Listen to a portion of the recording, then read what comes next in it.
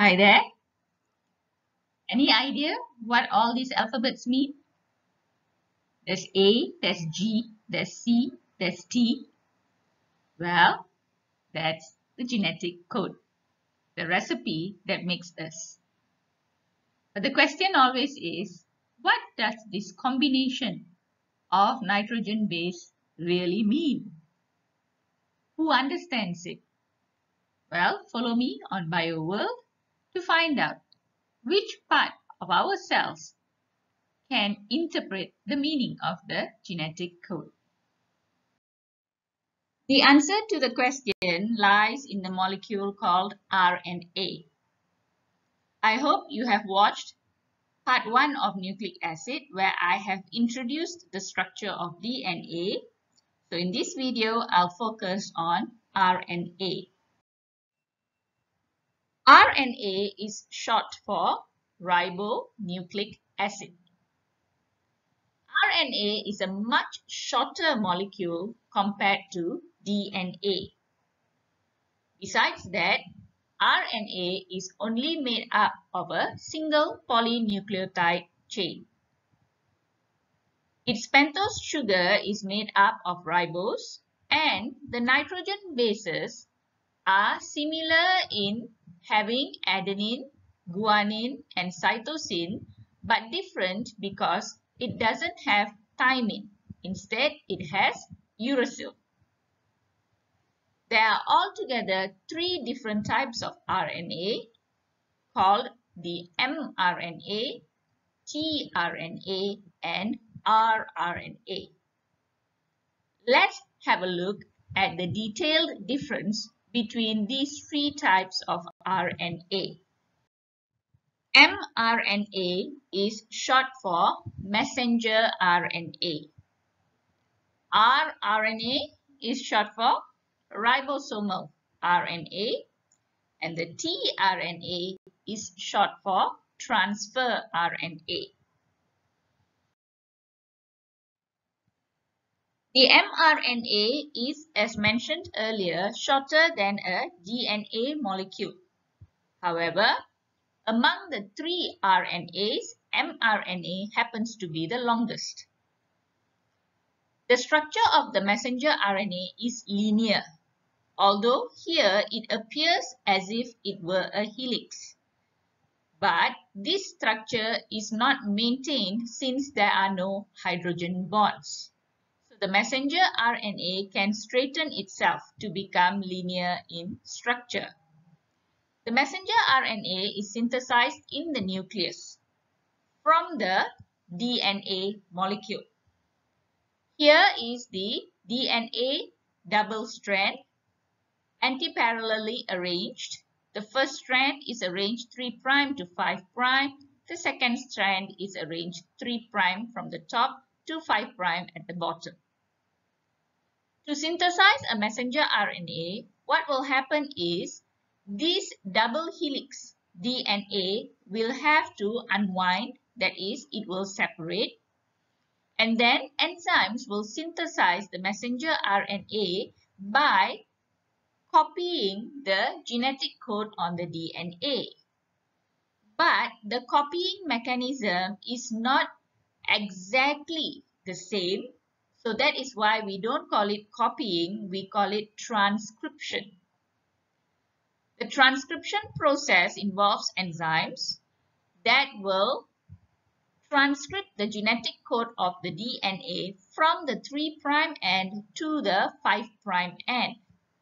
And you can notice there is complementary base pairing between the DNA molecule and the mRNA molecule. For example, when there is thymine on the DNA, there is adenine on the RNA. When there is cytosine on the DNA, there is guanine on the RNA. However, when there is adenine on the DNA, there is uracil on the RNA. So this is how the mRNA is synthesized in the nucleus through the process of transcription. Let's now discuss the role of the messenger RNA. The messenger RNA becomes important because of two problems faced by the DNA. The first problem is that DNAs are too big. They cannot exit the nucleus to enter the cytoplasm. Now, the cytoplasm is where all biochemical processes happen. So that is why the information from the DNA has to reach the cytoplasm. The second problem of the DNA is that the DNA contains all of the genetic information necessary for the synthesis of an organism. But a cell only uses a small tiny part of the genetic code. So, how do we transfer a small tiny bit of genetic code from the nucleus to the cytoplasm? The mRNA will help to do this. Firstly, it will carry out transcription. When doing transcription, the mRNA will copy a segment of the DNA and form the messenger RNA. Now, the messenger RNA was copied from a small part of the code in the DNA. So, the messenger RNA will be a small molecule. It will be small enough to exit the nucleus through the nuclear pore. So, this is the messenger RNA's second function. That is to carry the information from the DNA into the cytoplasm in the form of an mRNA. Next, we have to understand what is the code that is being transcribed onto the mRNA. To read the code, we have to read it 3 by 3. This is called the triplet base codon. And it has to be read from the 5' to the 3' direction, meaning that it must be read as GCU and not UCG. I would also like to point out that on the DNA, the sequence of the nitrogen bases are called the triplet base code. In the mRNA, it is called codon. And on the DNA, the direction is from 3' to 5'. Whereas in the mRNA, it is from the 5' to 3' direction. Now, once we have arranged the codon, what do they mean? To interpret the meaning, we need to refer to this table of codon. Now, don't panic. You don't have to memorize this table. If questions are tested on this, the table is provided. Now, that's a relief, right? Okay, but let's find out how to use the table. Now, we look at the first codon, GCU. So, we have to locate that in this table. You can see that the codons starting with G are on the 4th row. And the codons that have the second nitrogen base as C is in the second table here. And if we locate GCU, it is the codon for the amino acid alanine. Now, if you have made a mistake with the direction and decided that the codon is UCG, that is over here, UCG, you can see that the amino acid is serine, which will be incorrect. Okay, let's try identifying the amino acids for the other two codons. Let's look for AGG. Remember, don't look for GGA. Look for AGG. You can find it here for the amino acid arginine. And finally, CAU. Can you locate it before I identify it? CAU is for the amino acid histidine.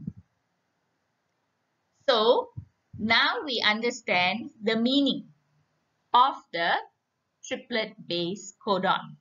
And we can use these amino acids to construct a polypeptide. But as The question mark asks, who will do this reading inside the cell? The answer is in the next two RNAs. This is the ribosomal RNA. It is shorter than the messenger RNA, but it is the most abundant, meaning that out of the three RNAs, the rRNA has the highest percentage. If you look at its structure, it is a helix, but take note, it is a single helix.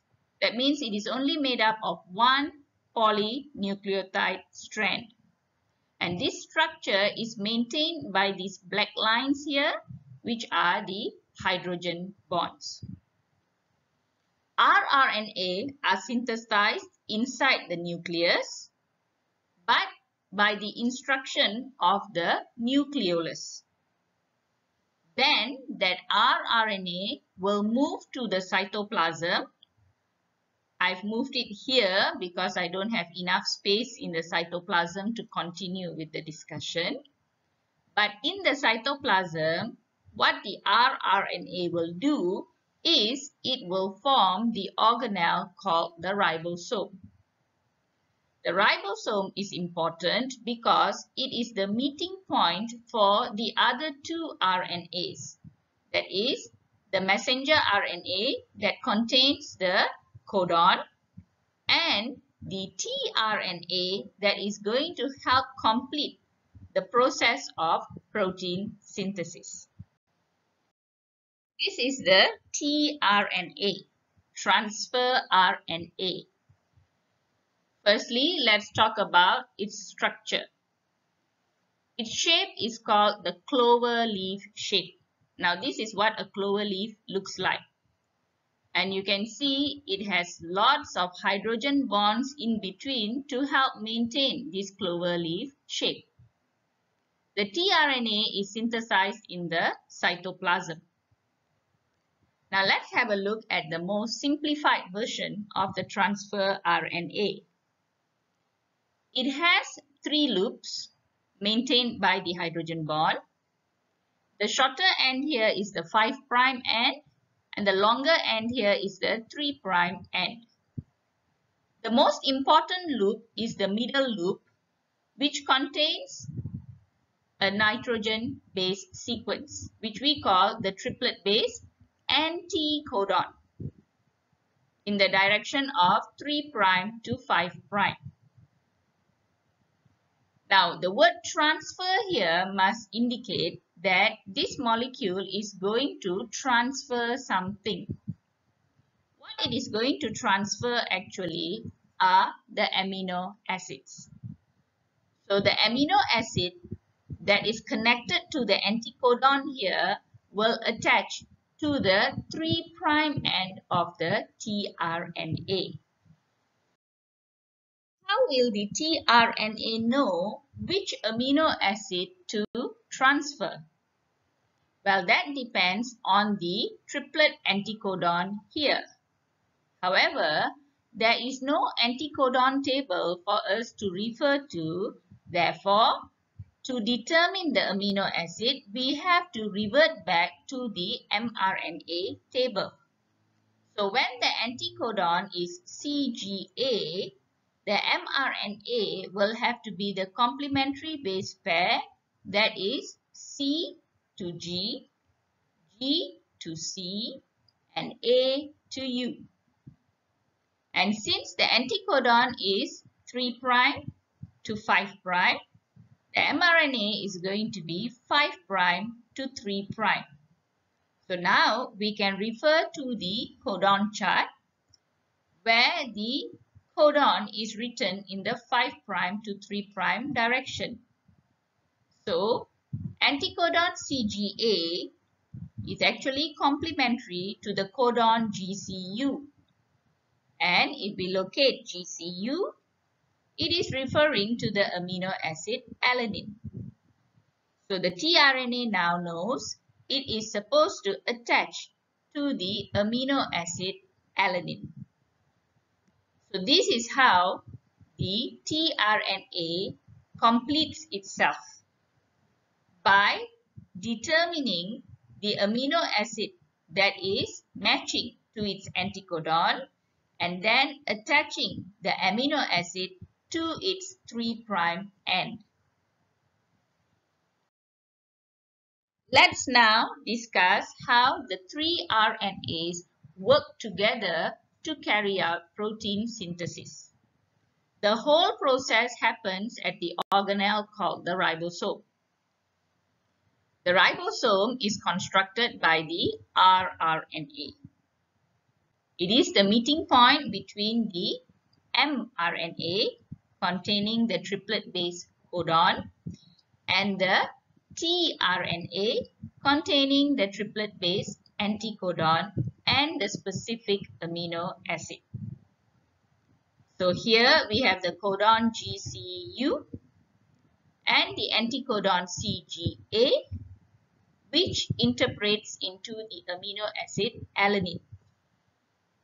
We look at the second set of codon, and the tRNA will read it as anticodon UCC, which matches the amino acid arginine.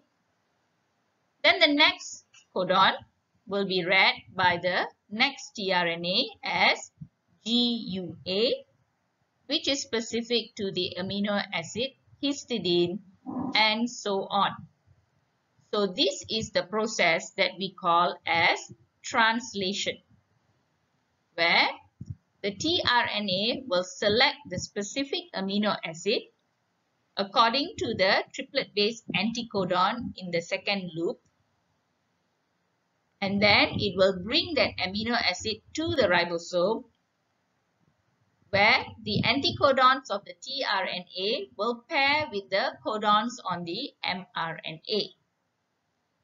Condensation will happen between the amino acids up here, leading to the synthesis of protein.